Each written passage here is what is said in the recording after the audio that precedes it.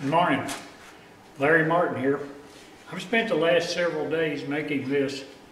It's a candle holder. It incorporates quite a few different features, several different kinds of wood. It's an inside-out turning using wood off the crate that came with that enclosed my new Grizzly bandsaw.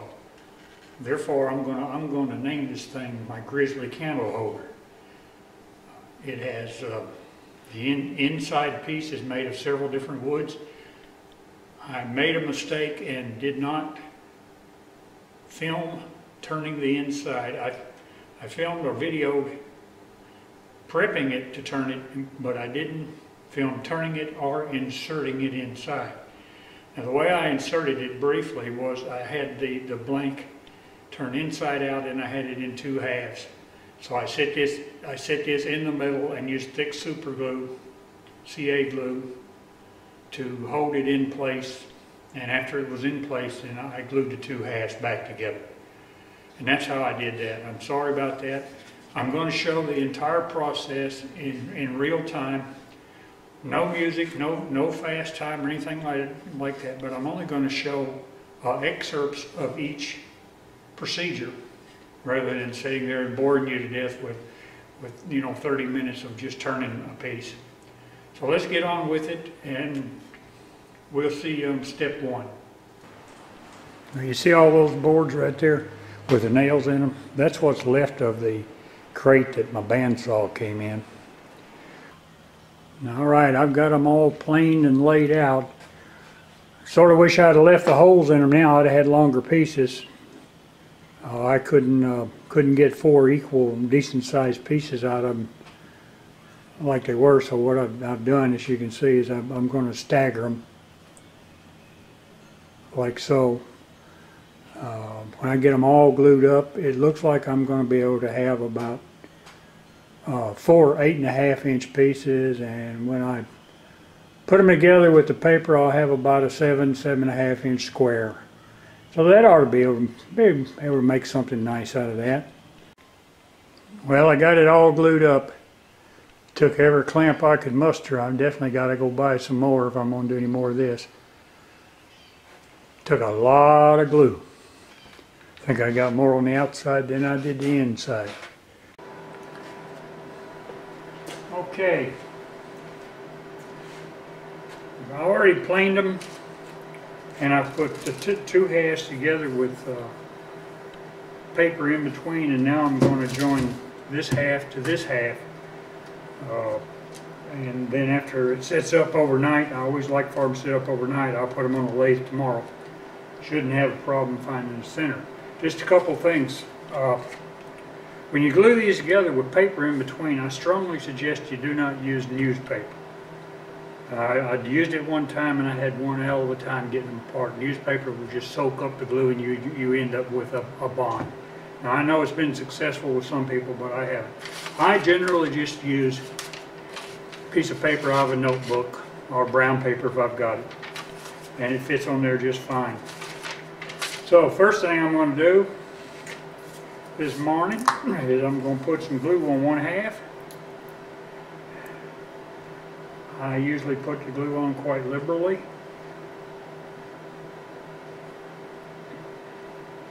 Might as well put some on this side while I'm at it.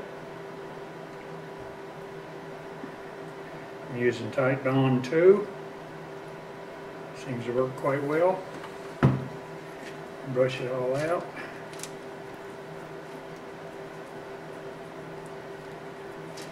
Make sure you don't miss any parts. Although on this particular thing it doesn't matter as much as if you were gluing wood to wood. But at the same time you sure don't want it coming apart on you. And some on this one.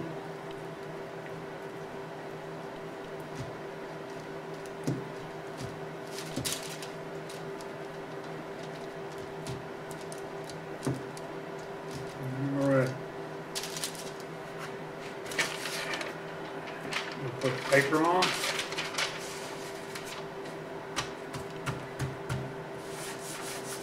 There. Make sure it's down real good. And you here. I'm going to take it off, clean my brush off a little bit. Same time, I'm sort of making sure this is pressed down good. Then I'll flip this one over. Let's see, right there a little bit.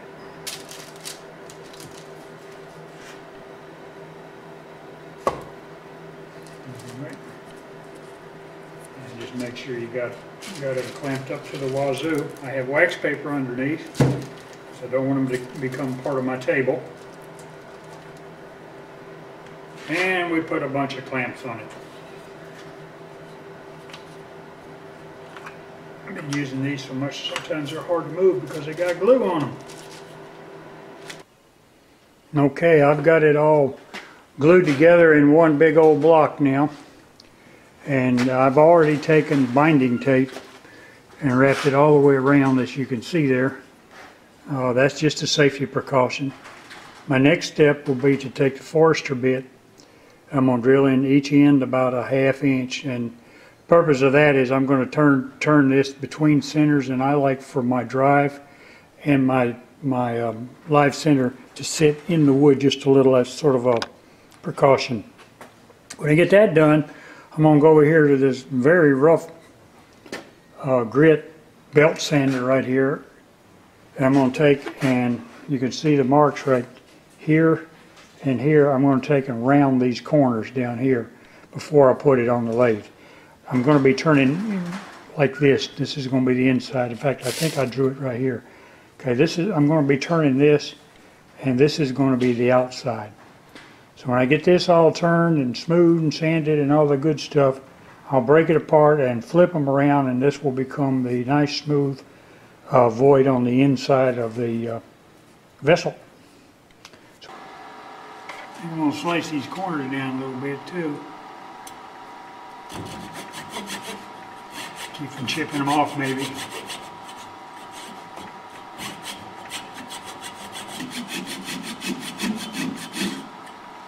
All right, see if that makes any kind of difference.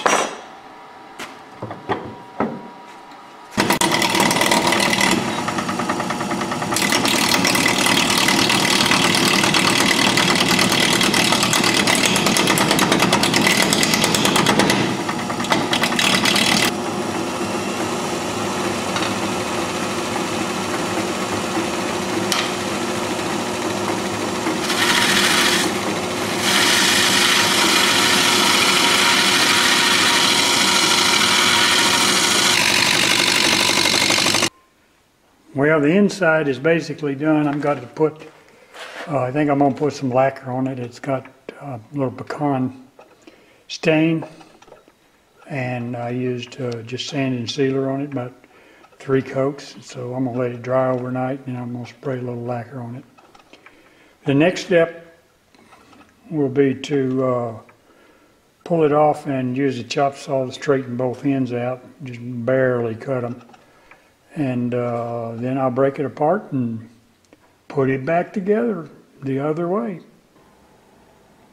Well, I hope you can see the effects of this. I just got done spraying, this is the inside, with this Rust-Oleum triple thick glaze. I've used it quite often, and it is amazing stuff. The only downside I have been able to see is that it seems like it runs fairly easy, so you have to sort of, you have to take it slow. I'm hoping you can see this, and that's one coat, my friends. It has like 3 coats of sanding sealer on it, and I use my trusty sanding rotation tool, I guess you call it, this, to quickly go over it. I mean, this puts it down in a hurry. I can't say too much about this tool. I know sometimes you get tired of hearing it. But there you go. Next step is to let this sit up, and I'll take it off, and I'm going to use a chop saw to clean up. Evidently, when I put this together, I got them a little offset. So I'm going to use a chop saw to clean up the bottoms and the top. Okay, I've got it chop sawed off on both ends so that they're nice and flat. But before you take it apart, it's absolutely imperative that you number the 4 quadrants and draw an arrow here. And I'm just going to go around to each one and draw an arrow to this corner. And then what I will do is I will reverse them when I get them apart. And the arrows will all meet each other. That way there is no chance of screwing up. Except if it can be done, I can do it. All right, they're apart now. Didn't want you to see that in case it swarmed on me. Less editing. So what you do is you take and you reverse each one separately, and you point the arrows that you had pointing out. Glue 2 pairs of these back together. I'm going to leave the 2 sides separated because I'm going to make something to go on the inside, and I can't put it in once it's all together. Okay, I've got the 2 quarters together to form 2 halves. They're all glued together, and these will, when these dry, I'm going to somehow vise them together and drill some holes in them, because I'm going to build something to go in the center, and I can't put it together until I get that built and set in the center. Not quite sure. It's going to be some walnut with some copper in it. It'll be like a little figurine in the middle. I think it'll be pretty. What I've got here is a real hodgepodge. This is what I'm going to turn down to go in the middle of my inside out. So what I've done is I start off with some walnut. Okay, this piece is cedar, this is oak, this is black walnut. I have a brass tube inside. I've already polished it. Not sure what I'm going to do with it. I may put a few little rings on it. And this last one is persimmon. The idea is to make this sort of pointed or something like that, going down to here, and make this like a little bowl going down to the brass.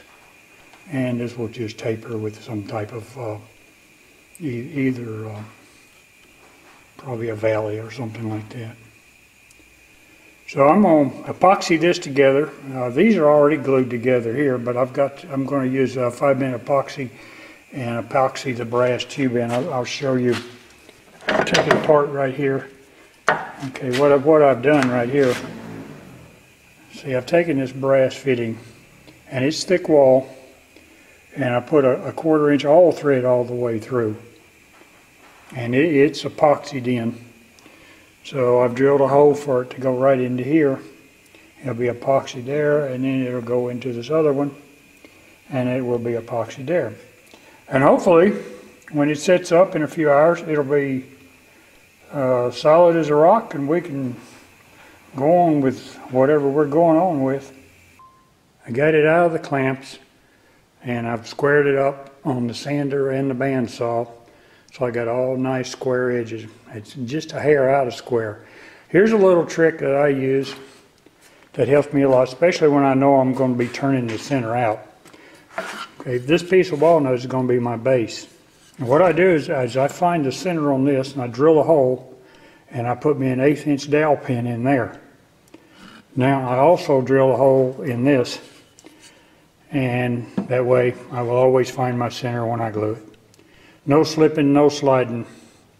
But first thing I'm going to do, after I get the other side done, I've got to cut another piece of walnut, is I'm going to 45 all these corners off to make it round before I put this on, because my base and my top are going to be square.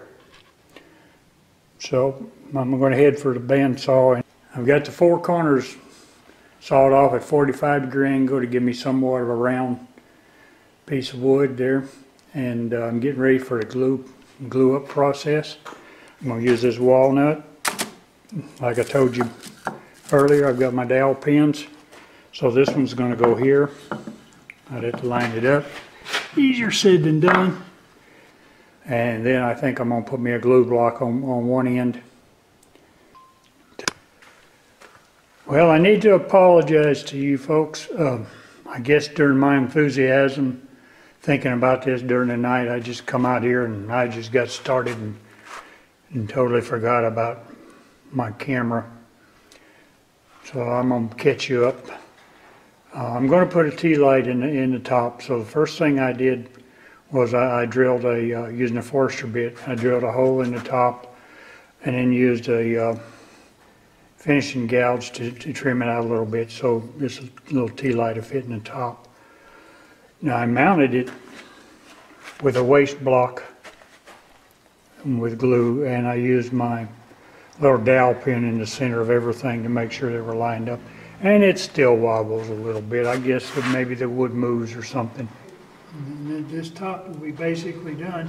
And the reason I'm doing the top first is the last time I did an inside out turn, I did all this and then I just touched the top, and if you remember right, it blew up on me. So I'm not going to touch the top anymore after I get this and this done, and the same thing on the bottom, and then I'll tackle the center, because I don't want that stress on the long end there. All right, talking time's over. I imagine I'll put this on. I can't talk anymore.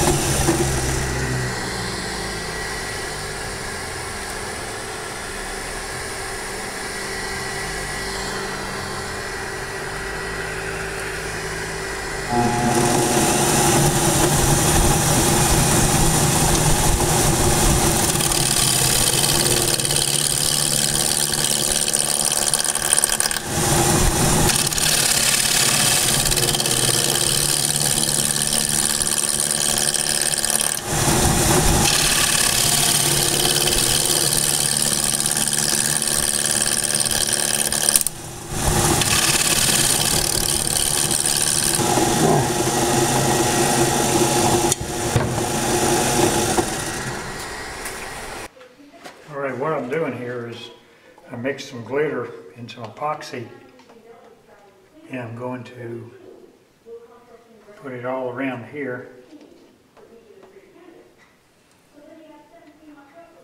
Just for grins.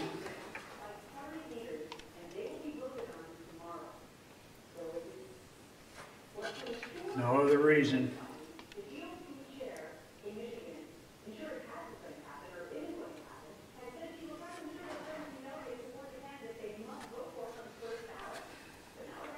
Probably mixed too much.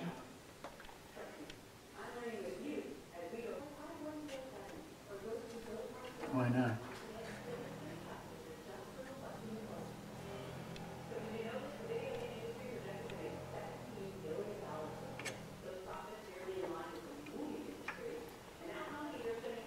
Oh gosh, I don't think that's going to look too bad.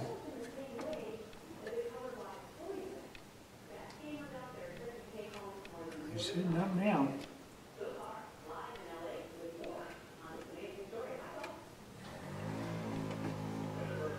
We'll be able to do something with that in a little while.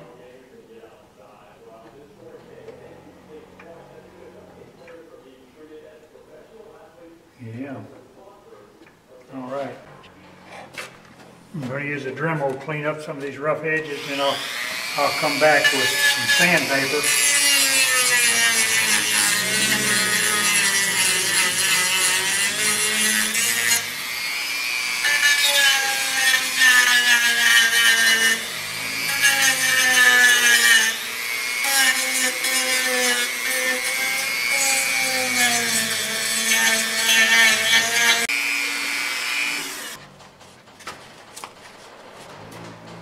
Probably not going to mess with this epoxy until tomorrow.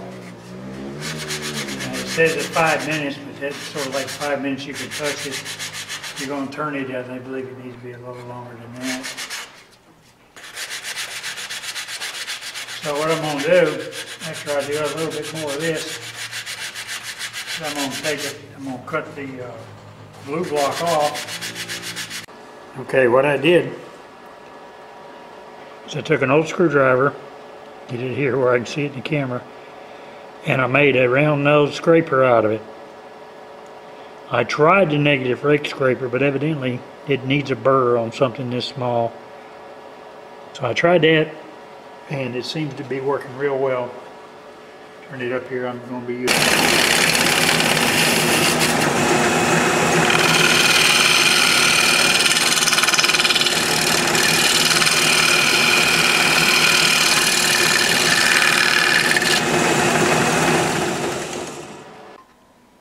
For you guys that have a Harbor Freight like mine and you've put a hand wheel on it, you have a problem with knocking out things because this has no hole in it. Well, here's a solution. Somebody commented on one of my videos to put a nut on first. That's one solution. And basically then you can put your drive in and you can screw your nut out and it pushes it right out. I've tried it and it works really well. This isn't really a nut, I don't have one, but you can also use a small faceplate to do the exact same thing. I'm not using a faceplate now because I want to do some cutting in at this angle, and I'm thinking a faceplate might get in my way. So now I'm using this sleeve. It's for making a wooden faceplate, but which I haven't done yet, which may be a video I'll make later. So I'm going to put this thing back on, and I'm going to cut out the bottom and just a hair more sanding, and we'll be ready to put a finish on. Well, I've almost got it sanded up. I'm a big advocate of using power tools for sanding, and I wanted to show you why. I'm going to have to turn on the dust collector, so I can't talk to you, but you see you've got a few marks right in here. I'm going to show you how to get these out very quickly without going through hours and hours of sanding. I have probably spent 15-20 minutes sanding this entire thing to give you an idea. So I'm going to turn the dust collector on and do a little bit of this.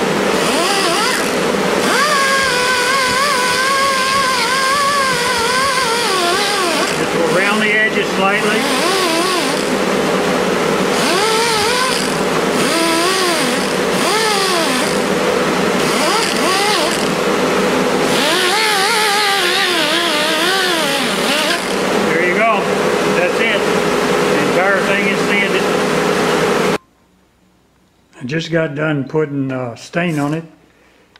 I'm using mid-wax, and I'm using golden pecan or pecan. And there it is. Also put it on the walnut. So there we go, my friends. That's the way it's going to look. There's your little tea light holder is going to go on the top. Well, here's the end product, or at least I thought it was. Give you a closer look at it. You can see inside it has whatever you want to call it in there. In the bottom, looks like that sits on the four corners. I think it's really nice. Pretty proud of it. Well, I took it in the house to show it to my wife, and she said, "Well, I really like it, except for one thing." And I said, "Well, what's that, hon?" She said, "That little bitty tea light on the top just is not fit with it. You need something bigger, like a big candle." So I thought about it for about 10 seconds, and I said, "You know, you're right. And that tea light is just not proportional with it. So I need to do something about it." So she looked around and she found this candle for me. So this candle is going to go right here, except I'm going to cut it down. I figure it's a good way to wax my bandsaw blade anyway. Well, I was going to use dogwood for building this collar around the candle, but I went to get my dogwood and I forgot to seal the ends, and it was about 6 inches around. It split all the way down the middle, almost from end to end, so I couldn't get a piece big enough around that didn't have a bad crack in it. This I had in a plastic bag. This is American holly, and I'm going to try to do something with it. So let's get rolling and see what happens.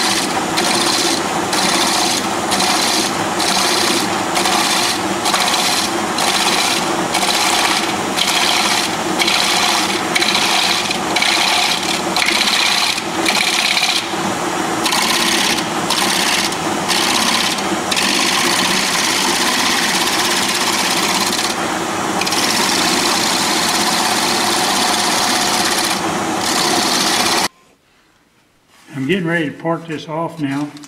It looks like a little bowl, but it's a sleeve for the candle. I went ahead and shortened the candle. I thought it was too long, and it fits in here like that. And that's the way that works. Now here's a little trick I use whenever I'm parting something off like that, because I don't like to see them fly off. This is like one of them little floaty things. I put this on right here, like that. Plus, when it comes off, it's not going anywhere. So I'm going to back this off just a hair so it won't hit it. And we're going to part this dude off now. Oop. And I wanted to raise this up a little bit higher. All right.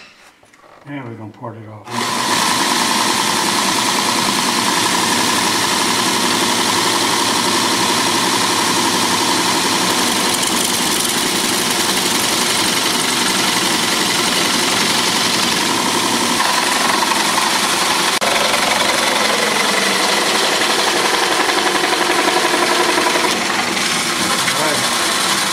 We got it.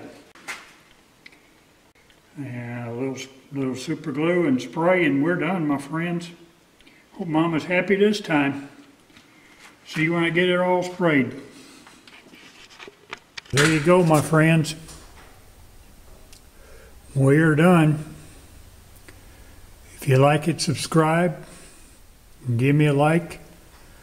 If you don't like it, please comment and tell me why you don't. Don't give me a dislike. Just give me a chance to explain it or make changes in the next one. I would appreciate that. So take care of yourself, and I'll see you on the next video.